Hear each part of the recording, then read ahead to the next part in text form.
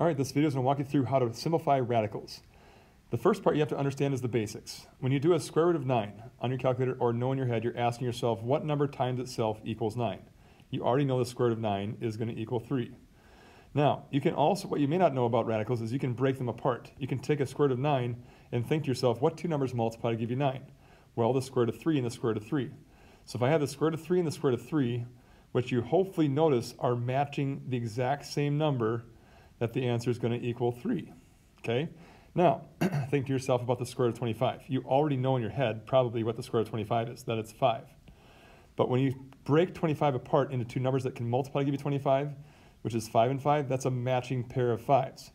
Whenever you have a matching pair of 5s, the square root of 5 times the square root of 5 is the square root of 25, and we already know that answer is supposed to equal 5 also.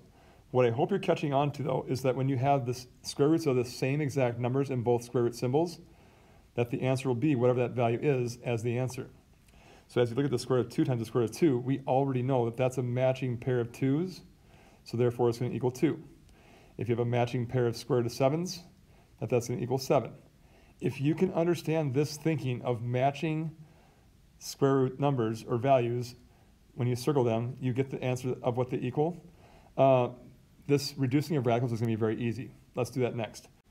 All right, so to keep things simple, I'm not going to draw in all the square root symbols. It makes it a lot neater if I leave the square root symbols off.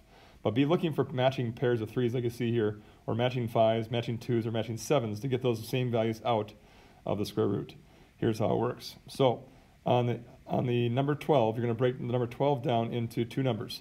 Think about 4 and 3. You might have chosen 2 and 6. It does not matter which ones you pick. If you choose 4 and 3, you get a pair of 2's that come out of there. Now, think of that as the square root of 2. Think of that as the square root of 2 times the square root of 2 times the square root of 3. That those all three together will multiply to give you square root of 12. But what we're looking for is pairs, like you see here. So when I have pairs, I can circle those pairs and then take that, and that answer gets written on the outside of the square root symbol. This 3 has to stay on the inside of the square root symbol, like you see here. Okay. So when we write the final answer to this first question here, it's just going to turn into 2 times the square root of 3. That's all it is. That's how this works. So on this first question, the square root of 12 will turn into 2 square root of 3. Hope that wasn't too difficult. Again, you're looking for pairs in the factor tree that you can actually circle and then bring to the outside of the radical. Whatever can't be circled stays on the inside. All right, let's try to think about the number 56 next. The two numbers I would think of when I think of 56 are 8 and 7. That may not be what came to your head at the first thing you thought about it, but maybe you thought 2 and 28 or 4 and 14 as possible other combinations. It does not matter what pair you choose. But from here, you're going to break apart the numbers that can keep breaking down. 7 is prime, so that won't go any further, but the 8 can break down into 4 and 2. The 4 can break down into 2 and 2. So now what I'm looking for is I'm looking for pairs. I see a pair of 2's, but unfortunately this 2 and this 7 are leftovers. They did not get paired up with anything. The ones you pair up go on the outside of the square root symbol. What you cannot pair up gets put back on the inside.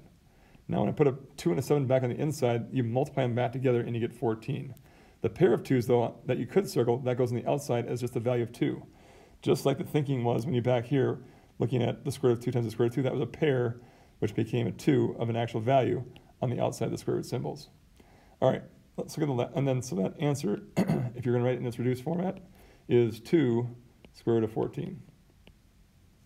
All right, look at our last one. We happen to have 72, which breaks apart into several different combinations. If you're going to try to divide it by 2, which a lot of kids do that don't know their times tables as well, they might go 2 and 36. Just take out your calculator and start dividing by 2. You might also recognize it could be 3 and 24, 4 and 18, or possibly even 8 and 9. Let's just say I went with the route of going 2 and 36. Well, you know 2 is prime, but 36 can break down further. 36, let's break that down into, let's just say 9 and 4, for example. Now if I have 9 and 4, 9 breaks down into 3 and 3, there's a pair. The 4 breaks down into 2 and 2, there's a pair. So that's pretty good. So now I know I've got some pairs to go out to work with here. I've got a pair of 3's and I've got a pair of 2's. And then this leftover 2 that didn't have anything to pair up with. So the ones you can circle, remember this again, whatever you can circle as a pair gets put on the outside. So this goes on the outside as a 3, this goes on the outside as a 2. And lastly, this little leftover that you see right here, this 2, goes in right here as just a 2 left over on the inside. But if I'm going to put this all together, those two, the 3 and the 2, they end up making a 6. So the final answer is going to be 6 square root of 2. And then the final answer that I'm going to write up here is 6 square root of 2 is the reduced format for the square root of 72. So when you're thinking about these different problems, this one here just had a pair that you could bring on the outside, and one had one thing on the inside. What made the second one special is you had 2 things that were left over. So when they got multiple leftovers, they get multiplied, put back on the inside. And when you have multiple things that actually work out as pairs, they get multiplied together on the outside. That's basically how simplifying radicals works. Hopefully this video helps, and good luck in your homework.